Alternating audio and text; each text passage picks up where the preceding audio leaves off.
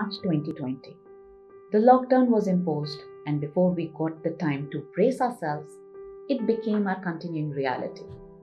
With the second wave, many concerns have risen besides the one we were already facing, along with the fear of the third wave.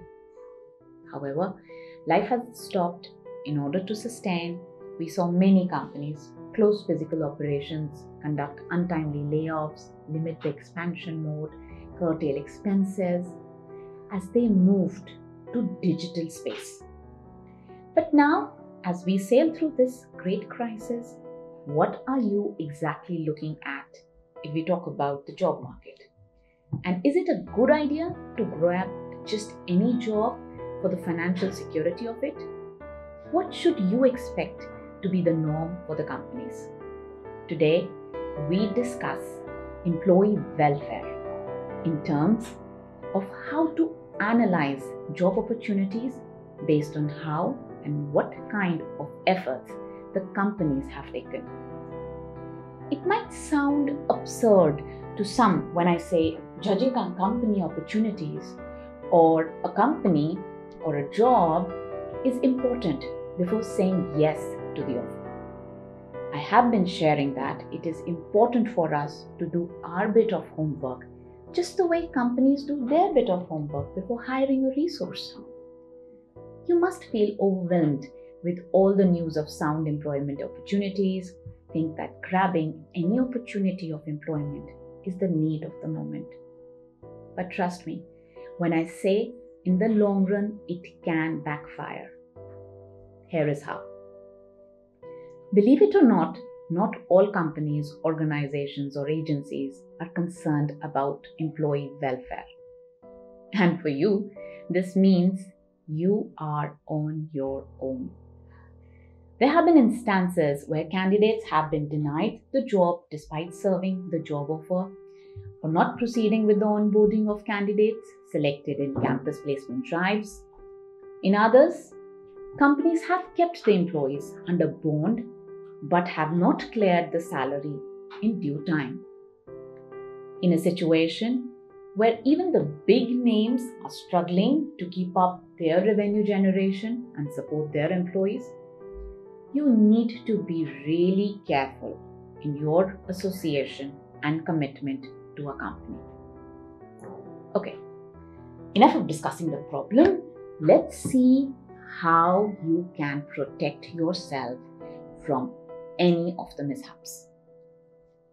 Well, it starts with research and ends with questions. And throughout the process, you have to use your own judgment to make the right decision.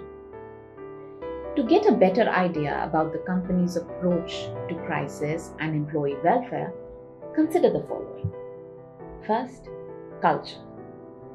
We have to realize that the present situation is not just impacting us physically, but also causing a lot of mental stress, anxiety, and unrest.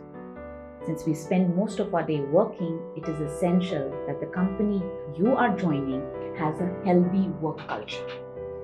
It's not just the working hours that matter.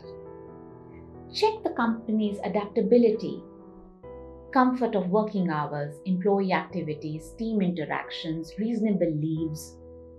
How far is the organization trying to keep the spirit up?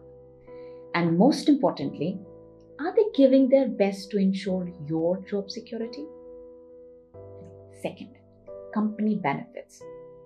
If you need to head out immediately for an emergency, how will your HR react to it? Are they taking any measures to work around curfew hours or lockdown duration so that you can get your work done for your home? Do they have any allotted break time? What medical benefits and interactive benefits do they provide? Make sure you have satisfactory answers to all these. Thirdly, transparency. This is the most important thing that you should check for. How transparent is the company with you? Are they taking time to address the situation to make corresponding changes? Are they taking your opinion into consideration? Is the company making any efforts towards communication or sharing its plans for the next phase? Lastly, you need to check how transparent they are with you in regard to salary, organization structure, growth plans. Analyzing these factors beforehand will not just help you grab a job, it will help you secure a sustainable career that you will grow with.